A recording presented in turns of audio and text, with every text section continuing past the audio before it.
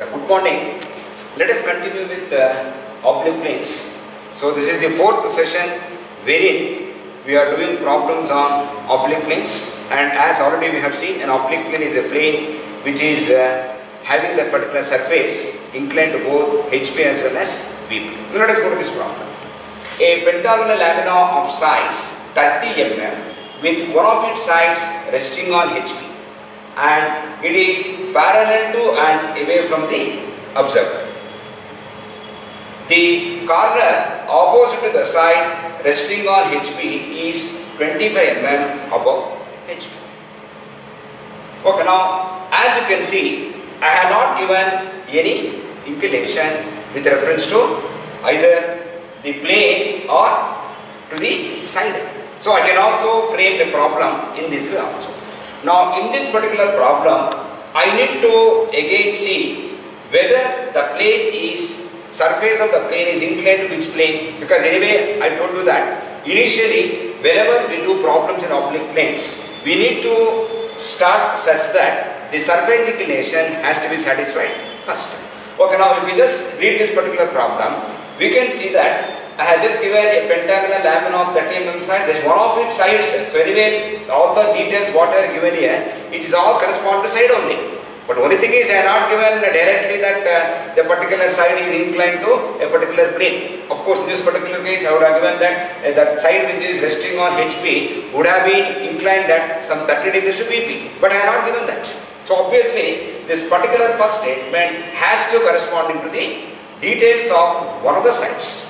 But we know that we need to satisfy this side, whatever I have given, only at the later stages. Okay. Now, obviously, if you just see this, I have given away from observer. The corner opposite to the side resting on HP is 25 mm above HP. Then I need to draw the projections. So let us write this also. Draw its projections. Okay. Now, let us say if I have this pentagonal lamina. So now anyway we know that one of the sides is resting on HP. Now since we know that one of the sides is resting on HP, that particular side in the initial view should be kept perpendicular to VP. Since I need to keep it perpendicular to VP, where is the details of VP is? In the top view. So it is just a clue for you so that I need to start from top view. Okay, now let us say if I want to start the top view, since one of the side is resting on HP, initially I will consider that entire lamina to be resting on HP itself.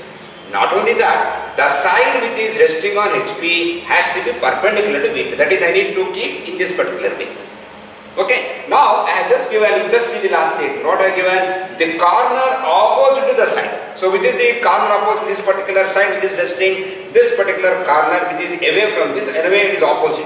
Now, this particular corner is at a distance of 25 mm above HP. Let me say that if I just lift it like this, then this particular corner should be at a distance of 25 mm above HP, which can be seen in front view.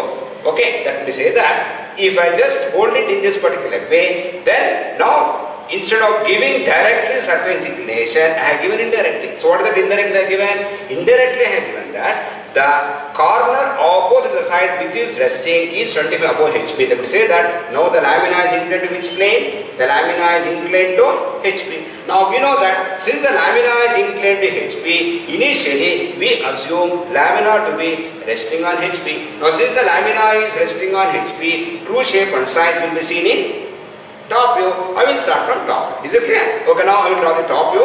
Then in the second stage, what you do then? In the second stage, I am going to lift the lamina. But in this particular case, instead of giving directly the surface inclination, I have given indirectly that the corner opposite the side is at distance 25. So I am just going to lift it this way. So this is my second stage. What about the third stage? In the third stage, it is given that, thus now come back to this particular sentence. What it is given? The side resting on HP and it is parallel to and away from the observer. That means to say that what? So where is the observer? So observer is here. See, for the observer, this particular side, now it is perpendicular to what? Perpendicular HP. Now it should be what? It should be parallel. So once it becomes parallel, what will happen? That is, I need to redraw in the third stage. So how do you redraw in the third stage? In the third stage, I will redraw the figure such that that side which is resting, now it will be parallel to VP.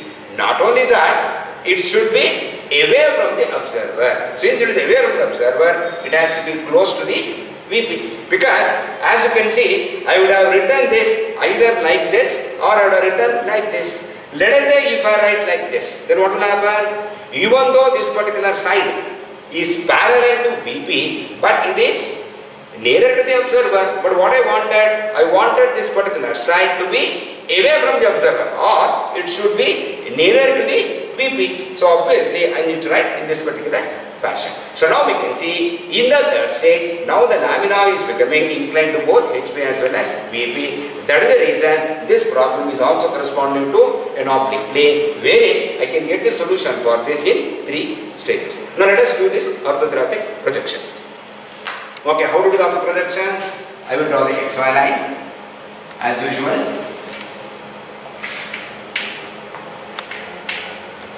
Okay, now how do you start? So as I said, since one of the side is resting on HP, initially that particular side should be taken perpendicular to VP. So VP details will be seen in top view. That would say that I need to start from top view. Or I can also say that since the side resting, the corner which is opposite the side resting on HP is 25 above, that would say that lamina has to incline to HP. So either I can consider this first statement or the second statement. Both the statement lead us to say that I need to start from top view. Okay, how do you start the top view?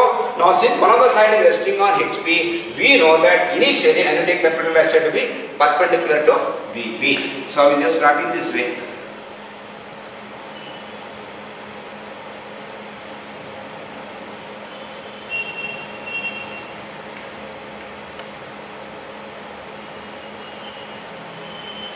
Okay, I have just written the lamina.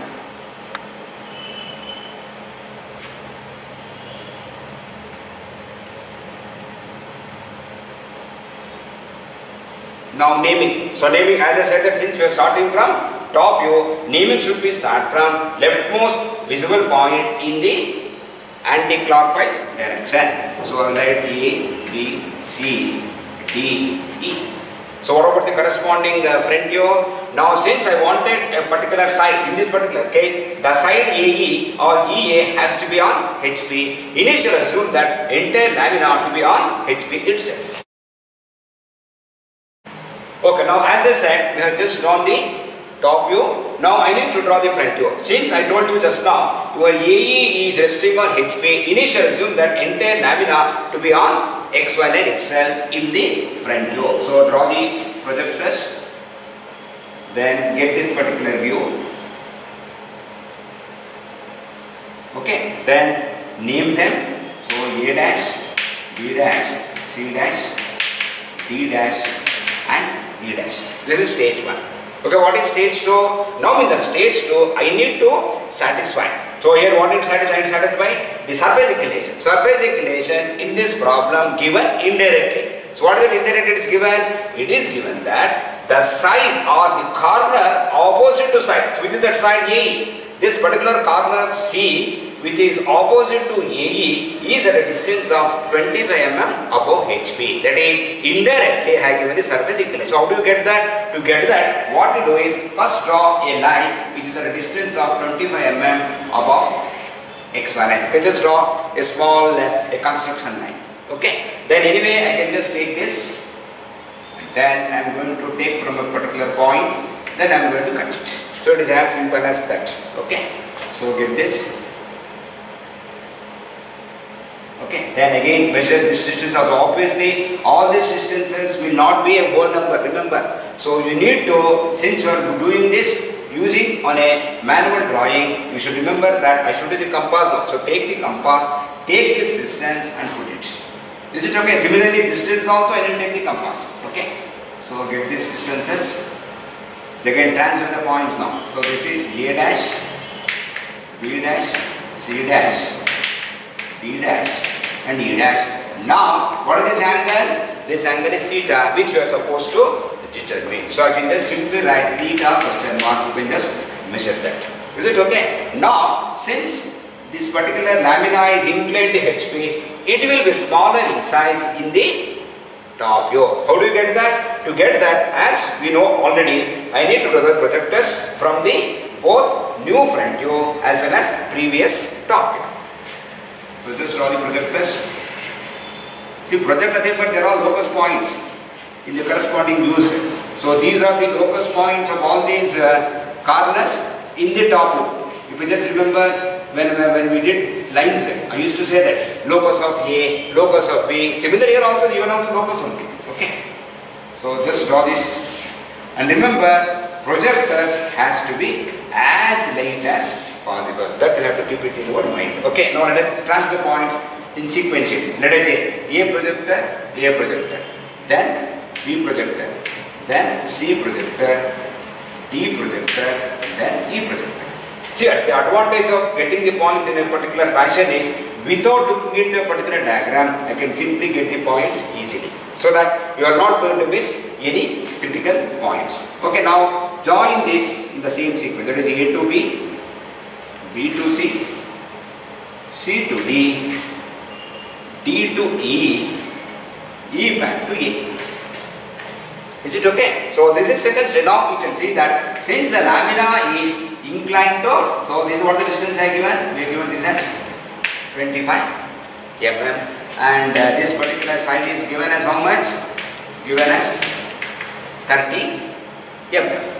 Okay, now stage 2. What is stage 3? Again go back to the problem. So what it is given? It is given that one of its sides resting on HP. Which is that side resting on HP? That is this particular AE, and it is which one? This AE. AE is parallel to VP and away from the observer. What do you mean by that? That is, I need to redraw this particular figure, because anyway in the second stage that particular AE, now it is still perpendicular to VP, but I wanted this particular side to be parallel to VP. Not only that, it should be away from the observer. Okay. Now let us say if I don't need particular statement, either I can draw in this way or I can draw in this way. That means if I draw in this way, let us say if C is nearer to the observer, then A is nearer to the plane or away from the observer.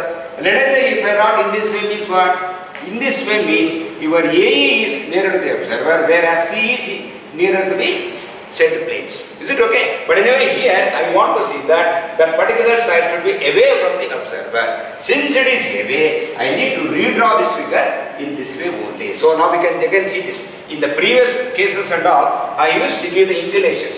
So instead of inclinations, I can also say in this particular way also. Okay. Now I need to redraw the figure. How do you redraw the figure? As we know that this AE has to be parallel. Okay. Now simply I will draw this projector. Okay, just construction method. So take this distance and put it here. Then take this distance to the center. So let us say this is my center point. Upon center, I will take this distance. Consider this. Then draw another construction line. Now take this, because anyway I am just considering this is my reference line now. So this point I will get it here. Okay. Now take this distance and put it on either side, because anyway symmetrical figure now. So get one line, get another point. Is it clear? So as you can see, construction you can do by any method which you feel convenient to yourself. But unnecessarily you should not take more than 5 minutes to redraw the figure, because I have seen students, they will take more than half an hour to redraw. Okay, so don't get confused. Here all these lines are perpendicular. Here all these lines has to be parallel. So it is as simple as that. Okay. Okay, now let us shift the points. So I just shifted here. So this is A. Then what about this? This is E, or I can say this is A, B, C, D, E. Now join them in the same sequence. So what is the sequence? A to B, B to C, C to D, D to E, E back to E. Is it clear? Now I need to get the new front view. How to get the new front view? Same process. That is, I need to draw the vertical projectors from the new top view and horizontal projectors from the previous front view. Let us do that. So draw these projectors.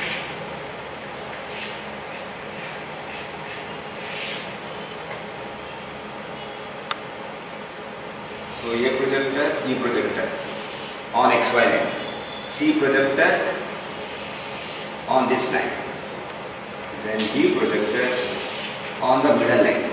So you can just draw these projectors wherever it is required. You need to have to write that entire projectors. Okay, projectors are done only to get the intersection from the projectors which we have drawn from the previous front view. Okay, now let us put the points now. So this is A, then B, which is B, this is B, C, D, E. Again, join them in the same proper sequence. So what is the sequence? A to B, B to C, C to D, D to E, E back to E. Is it okay? Now we can observe, you can see in both top view and front view, the pentagon is seen in smaller size. Now since they are seen in smaller size means it has to be inclined to both HP as well as VP. Okay, so remember, whenever I say an oblique plane, always we are going to get some smaller shapes in both top view and front view, which again get in the third stage. Okay, because as I am just repeating, in stage 1, the particular lamina, pentagonal lamina, no? So pentagonal lamina is parallel to VP and parallel to HP and perpendicular to VP. In stage 2, it is inclined to HP, but it is still perpendicular to VP. In stage 3, it is inclined to both HP and VP with the given conditions. Is it clear? Thank you.